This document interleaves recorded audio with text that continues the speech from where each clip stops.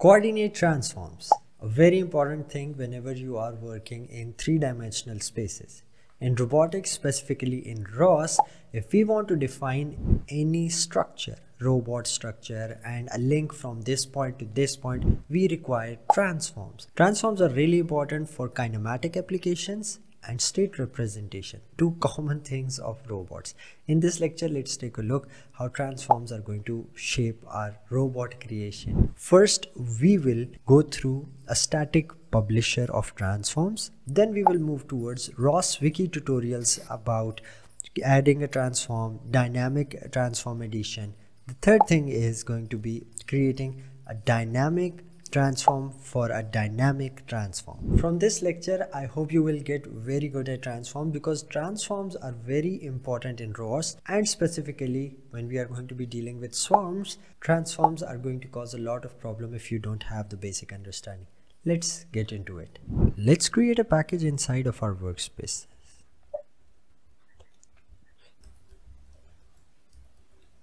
As we are going to be learning about TF2, so TF2, or we can just say transforms, standard messages. I think there might be some package of the same name, so I'm going to say transform wiki, standard messages, and ROS spy. That's done. Let's go to our workspace main directory and perform catkin make.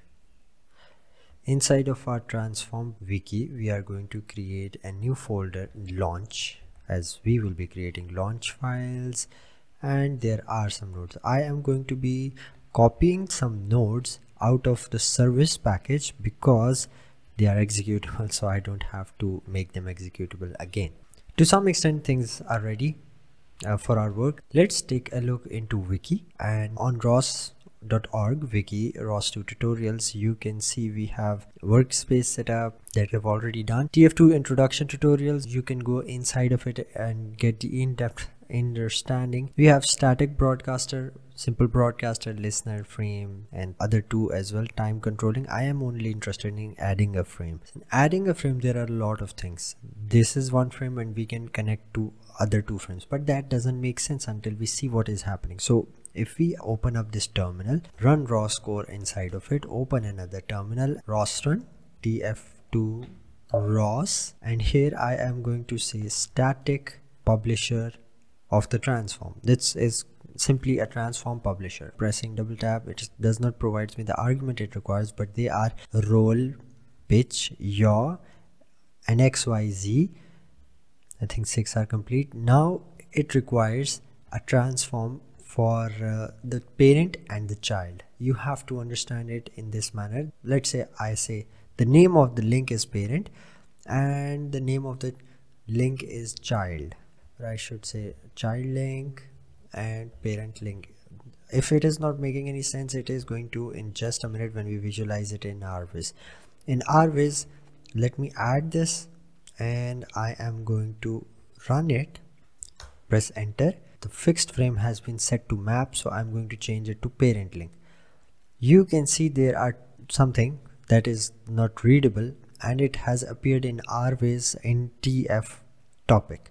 So I am going to stop this, clear it, and again run the same line, providing a transform, but this time it is going to be 1 in X. So it is going to then make sense. So parent link is fixed in Rviz, and we have a child link that is 1 in X away.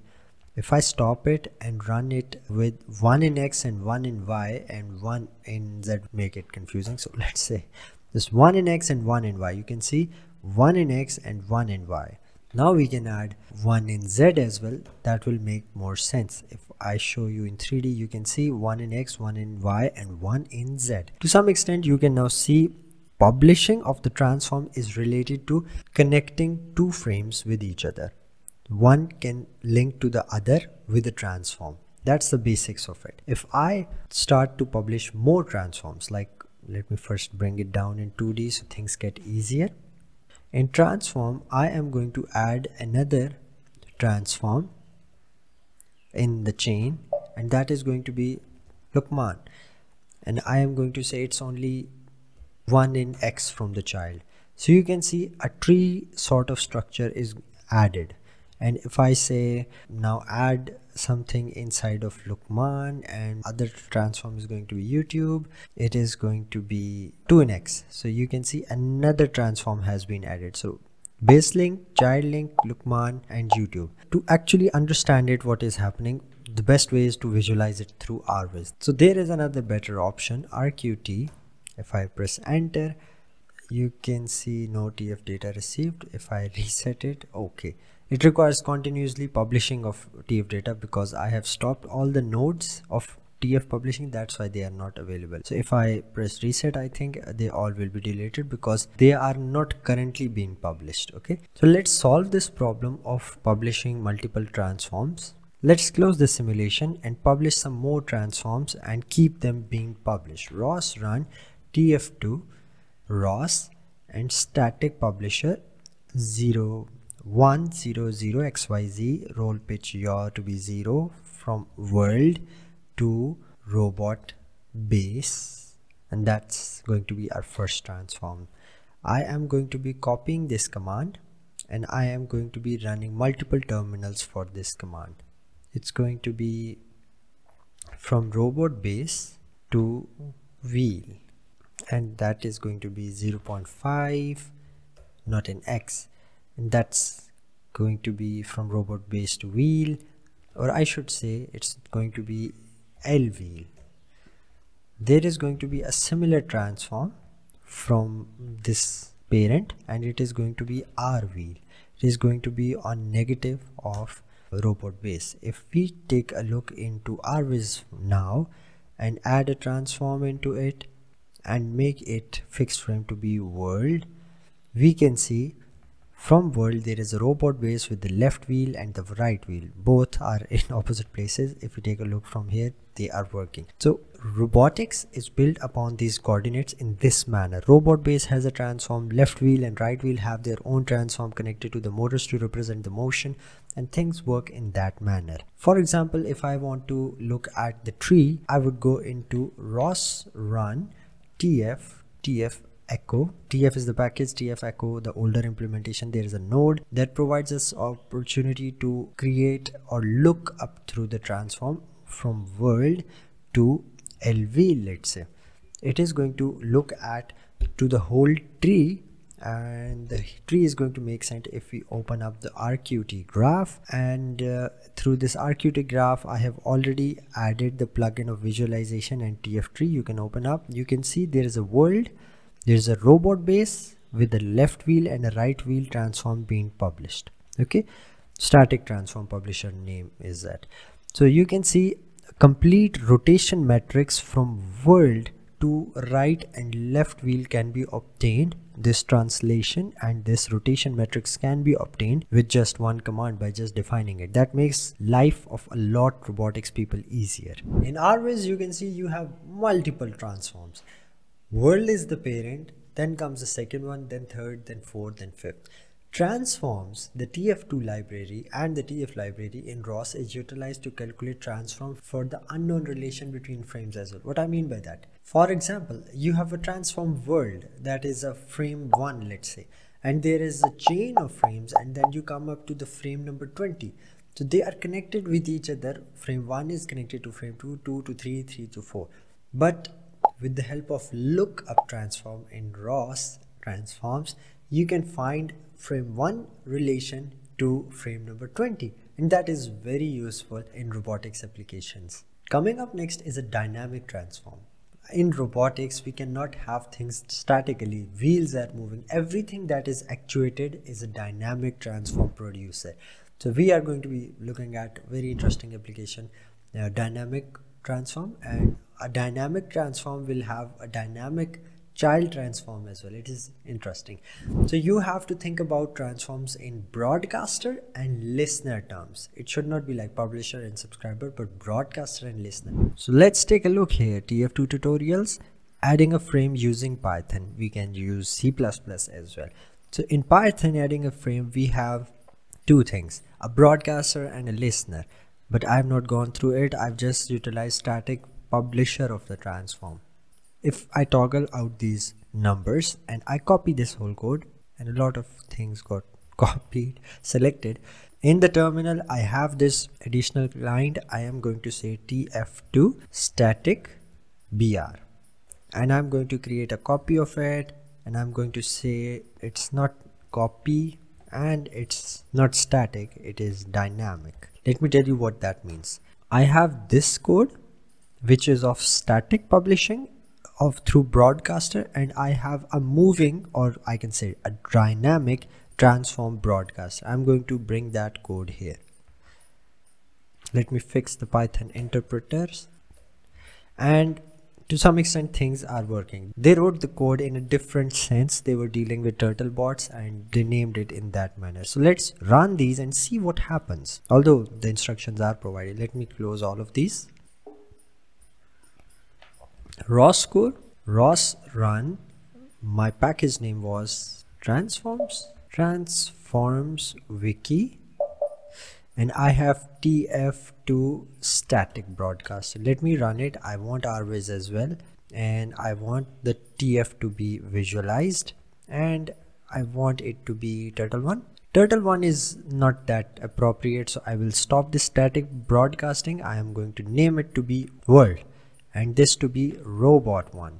That is more representable. So I am now going to run the broadcaster again. Rviz is already running. Let's keep Rviz on one side, and we are going to keep on looking at things. World, and we have world and robot1. If I bring this terminal on the other side, and we are currently running this static broadcaster. What's inside of this dynamic broadcaster? The parent or the frame ID or the header is world. You can call it to be thing that it is going to be connected to. That is the world, which is stick to the ground here because it is fixed. I am going to say this is robot2.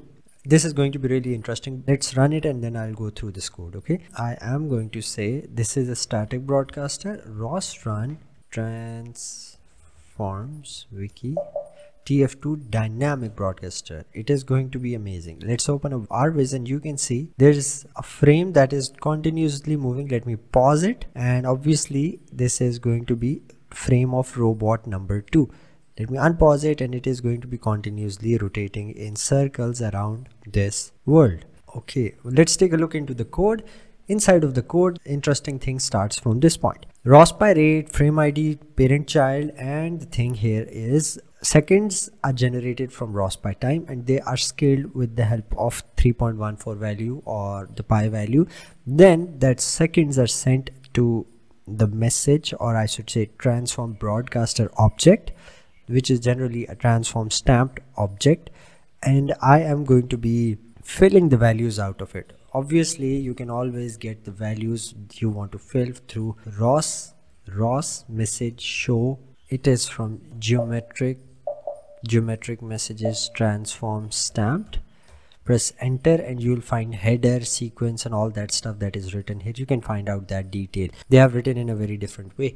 Transform header with the timestamp, and this is basic mathematics that if you want to make a point rotate in a circle, you give the sign of the values in the x and cos of the values in the y, the vector decomposition. If you have gone through any 2D mathematics theory, the next thing is its rotation, although I think it is going to be quaternion, but one is working fine. This is the radius of the circle to my understanding. Let me reduce it, and I am going to stop it and run it again.